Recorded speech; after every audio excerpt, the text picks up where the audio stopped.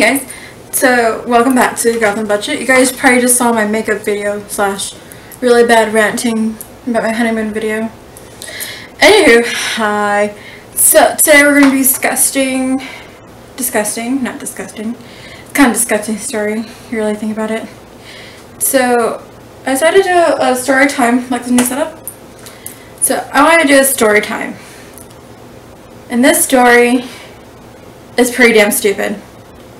So, I recently just watched Jurassic Park. I'm catching up on all these movies I missed during God knows how long now. So done broken whatnots. Busy. Anyways, so I finally watched Jurassic World, Fallen Kingdom.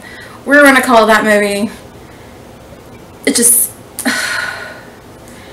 it brought back this stupid ass fear that I didn't know I really had until that movie.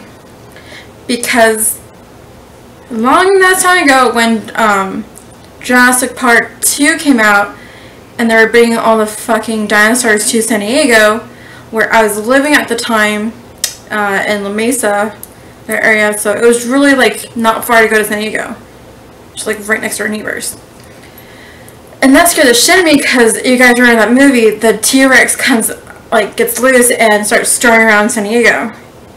Well, one of the scenes was how the T-Rex was in the house, whatever. I don't really remember that part, but it's a scene where it formed a stupid dream I had after I watched the movie.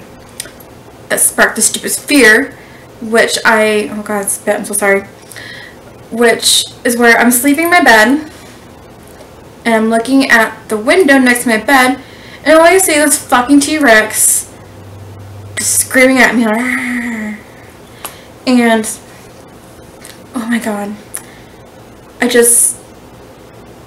scared the shit out of me every time I went to bed, and so I look at my window like, oh, there's a T-Rex. So, bringing up to the new movie, well, not really new to me, the Fallen Kingdom movie with Chris Pratt in it, or whatever, where they release the fucking dinosaurs so we can live with them. Including the fucking T-Rex.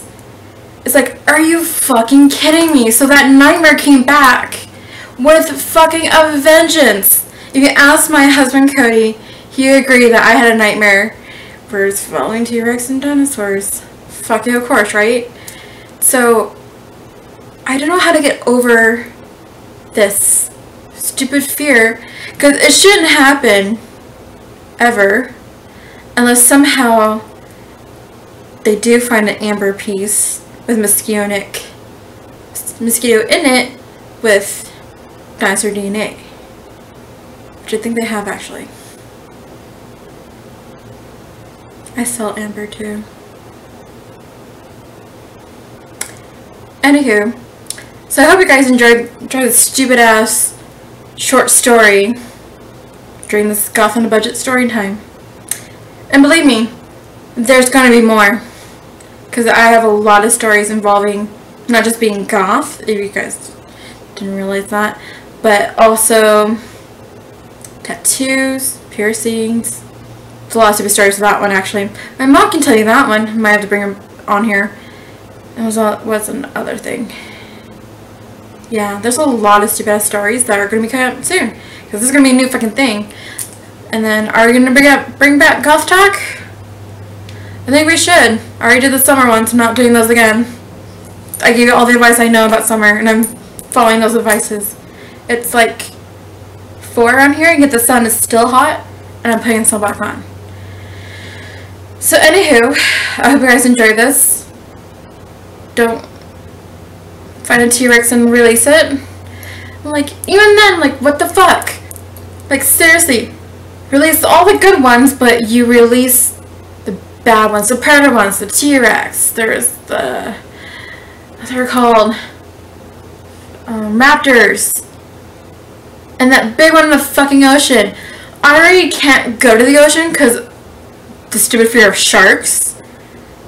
I don't know why that's a thing. I don't know why. I don't know why. But I really don't go to the beach for that reason.